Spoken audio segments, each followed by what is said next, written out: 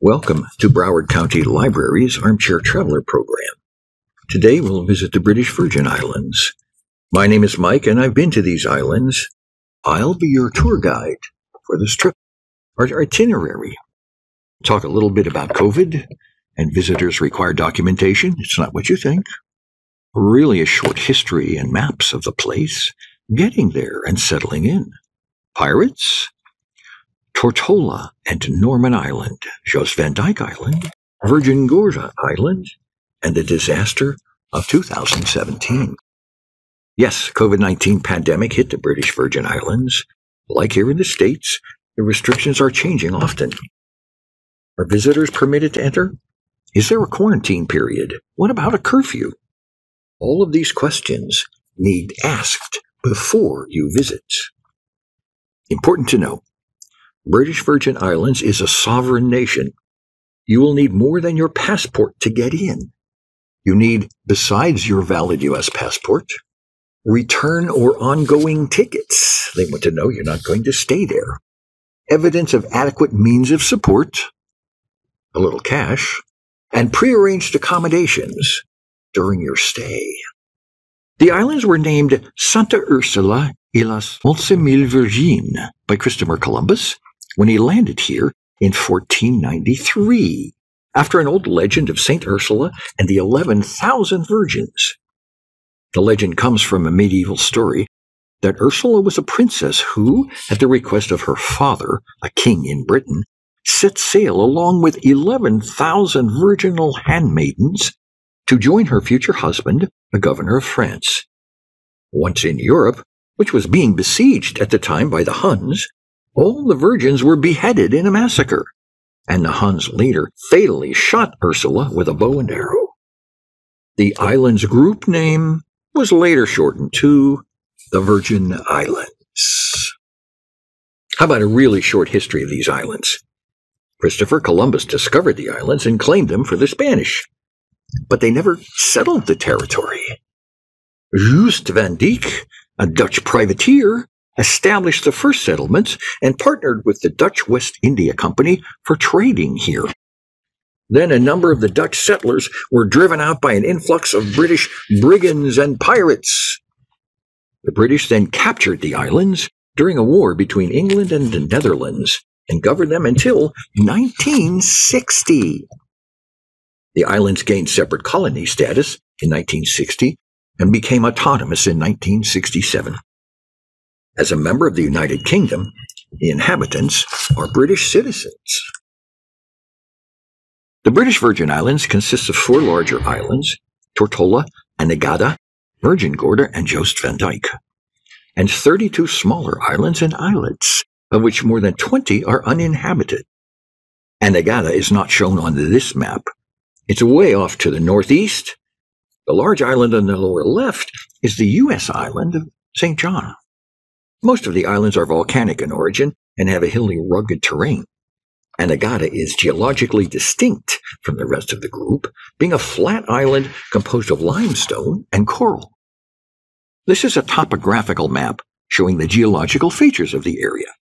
The North Atlantic Ocean lies above the islands, on the right in this slide, and the Caribbean Sea lies below them, on the left. Can you see the United States and Florida? Way up here. Here are the Bahamas, right over here. And the British Virgin Islands? Here they are.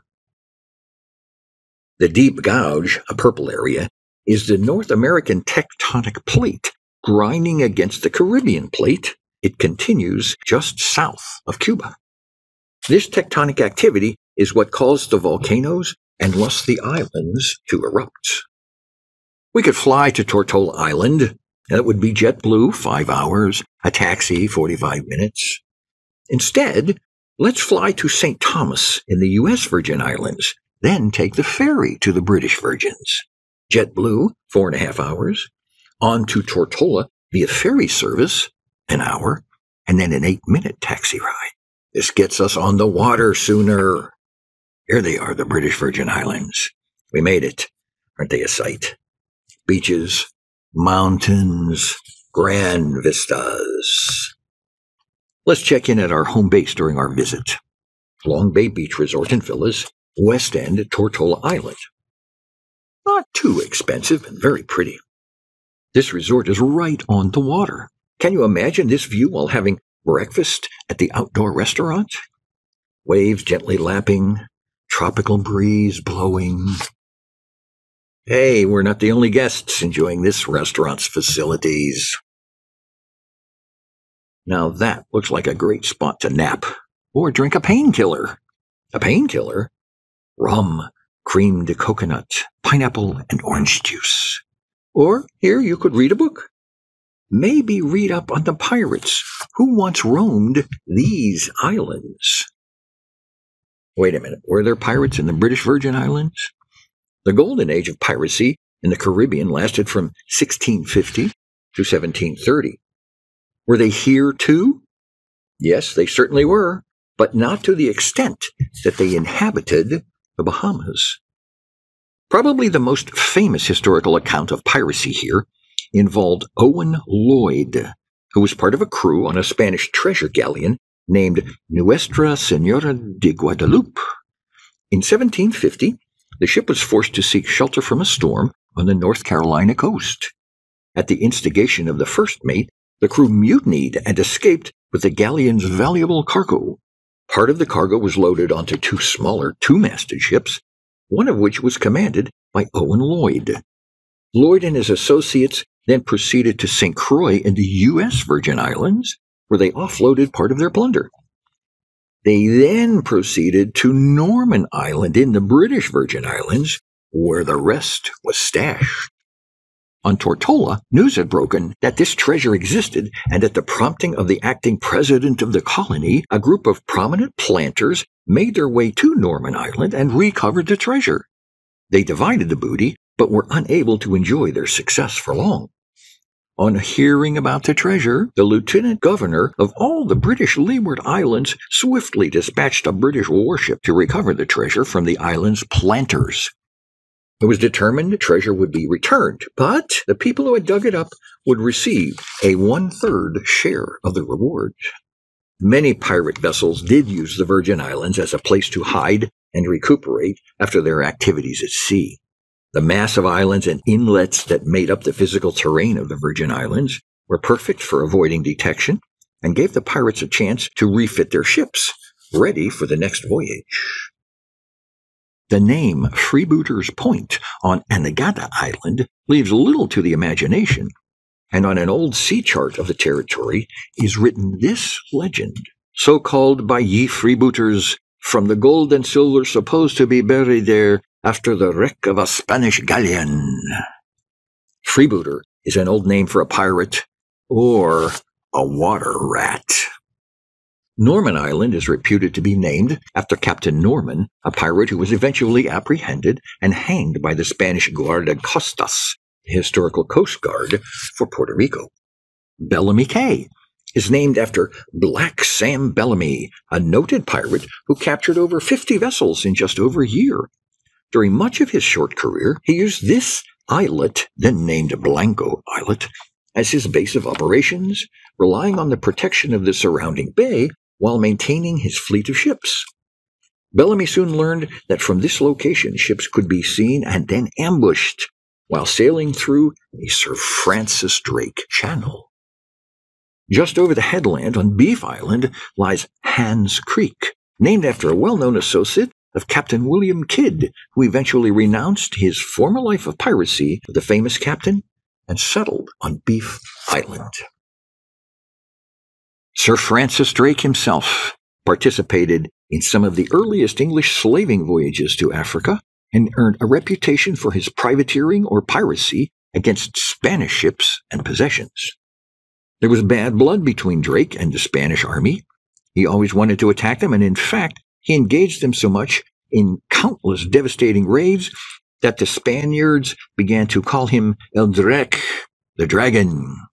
When he died off the coast of Panama in 1596, Sir Francis Drake was buried at sea, wearing full armor and encased in a lead-lined coffin. Divers, treasure hunters, and Drake enthusiasts continue to search for his final resting place. The most famous pirate legend is probably the British Virgin's association with the famous pirate Blackbeard. He was known by a number of names, including Edward Teach, Satch, Tatch. There are two Thatch Islands in the Virgins, Great Thatch and Little Thatch, and almost directly opposite Road Harbor on Tortola is the island known as Dead Chest, where Blackbeard allegedly marooned a number of his men, giving the island its name. It is said these men tried to swim to the adjacent Peter Island, but drowned, hence the name Dead Man's Bay on Peter Island. The reality is that there is no documentary evidence to support any of this, and academically speaking, there is no proof to show that Blackbeard ever sailed through the Virgin Islands. It is known that Blackbeard did maroon some of his pirates. This happened in the Bahamas and not the Virgin Islands. Let's hit the pool and relax a minute. It is truly beautiful here, isn't it? After a swim, maybe another painkiller, it's the time to go exploring. The capital of the British Virgin Islands is Road Town here on Tortola. Population is around 15,000. It's not very many people, but the population of all the British Virgins is only around 30,000.